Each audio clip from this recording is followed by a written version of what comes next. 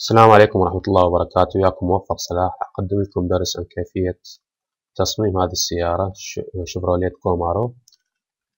إن شاء الله يكون الدرس بسيط. راح نتعلم من خلال النمذجة والاكساءات لحد ما يطلع لنا بشكل نهائي مثل ما تشوفوه بهذا الشكل. إن شاء الله الدرس يكون بسيط ومفهوم،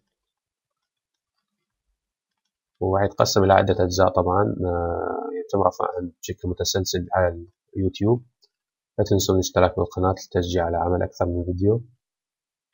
وتحياتي لكم. نبدأ بسم الله الرحمن الرحيم. اللي نحتاجه أول شيء بهذا الدرس الصورة هذه حتى نقدر نرسم عليها. هاي الصورة عن تقطيعها عن طريق فتحها عن طريق فوتوشوب.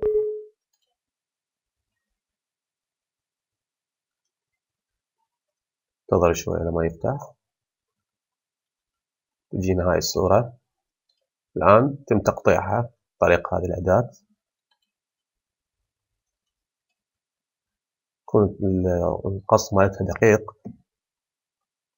من الأسفل. تأكد من أنها على مستوى التاير أو الإطار على المستوى الأعلى. هنا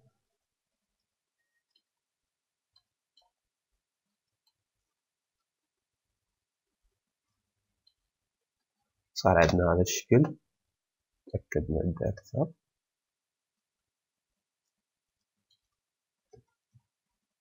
صار عندنا هذا الشكل مضبوط.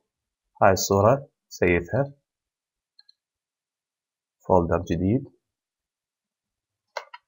نسميه كامارو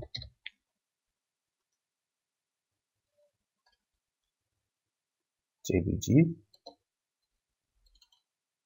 رقم 1. اوكي، الآن صار عندنا هذا الشكل. الآن نرجع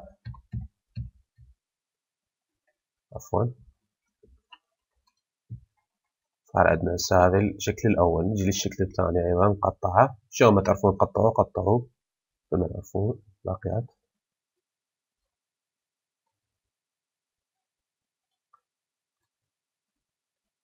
الشكل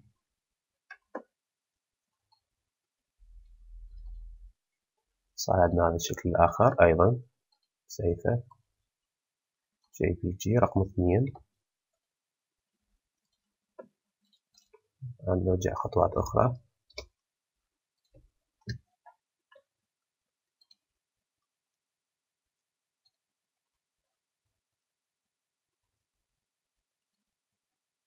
صار عندنا هذا الجزء القسم الثالث.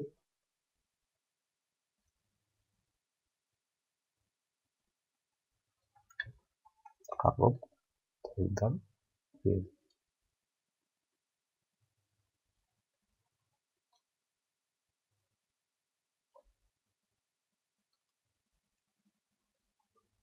صار عندنا هذا الشكل هسه.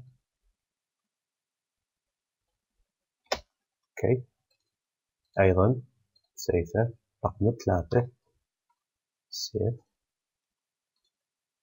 نرجع خطوة أخرى. ناخذ القسم الأخير.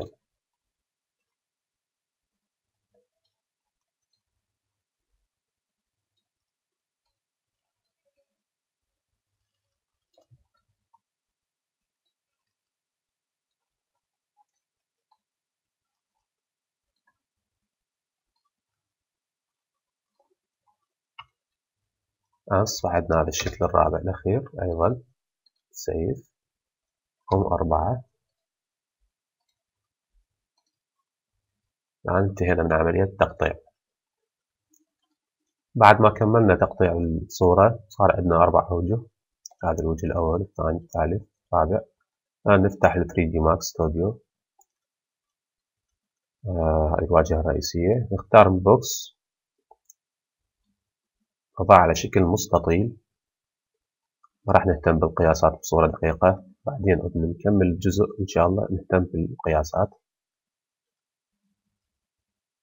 فعندنا هذا الشكل مستطيل. نضغط كليك أيمن عليه نحوله إلى Editable Poly Convert to convert to editable poly. فصار عندنا هذا الشكل محول إلى editable poly حتى نقوم عليه بعمليات القص براحتنا والحذف. الآن نضغط على بوليجون، نضغط على هذا المضلع ما نحتاجه. عندنا هذا الشكل. الآن نريد نفصل هذه المضلع حتى نقدر نتحكم به براحتنا، كل مضلع واحد نتحكم به براحتنا. نضغط على هذا المضلع، نذهب إلى القائمة، نختار detach. تأكد هذا الصح موجود، أكثريتهم موجود لأن أنا عندي مخزن، فأنت حط صح هنا وقول أوكي. نعم نفس الشيء detach أوكي. هنا أيضا detach أوكي. هنا detach أوكي.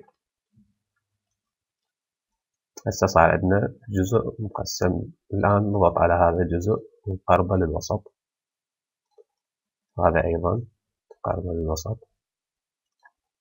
عندنا هذا الشكل. نضغط على vertex. طبعا إذا نريد نعدل راح يتم شرح أثناء تطبيق الدرس خطوة خطوة، يصير عندنا قياس واقعي أكثر.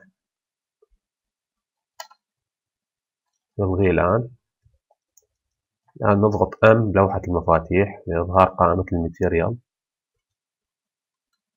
نختار هذه أول وحدة، مقابل diffuse نختار bitmap. الصورة الأولى.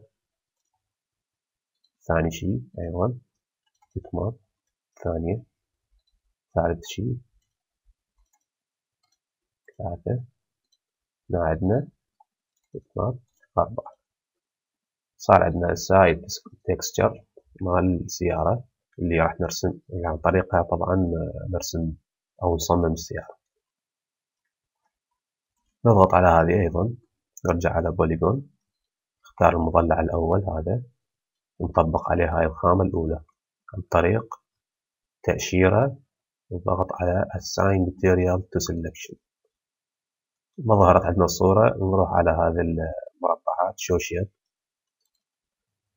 طلعتنا مضبوط. أوكي. الآن الجزء هذا الأمامي اللي هي هاي نفس الحالة، تظهر عندنا السيارة هنا. وهذه أيضا اللي هو هذه نفس الحالة. عندنا الجزء الأعلى اللي هو هذا ثاني وحدة. أصبح عندنا هسه هذا الشكل. بعد التطبيق نقدر حاليا هسه نصمم عليه السيارة. الآن هسه اللي عندنا احنا نقدر نعديهن، نقدر نحركهن براحتنا وين نريد نوديهن. احنا ما نريد نتحكم بيهن، فنأشرهن كليك أيمن Object Properties، اختار Freeze. أوكي. الآن نلاحظ إنه مو موجودة عندنا الصور، ما موجودة، فنرجع خطوة للوراء، كليك أيمن Object Properties Freeze ونلغي Show Frozen and Gray. هذه نلغيها وندوس أوكي. الآن عندنا مضبوط. نقدر هسه ما نقدر نتلاعب به،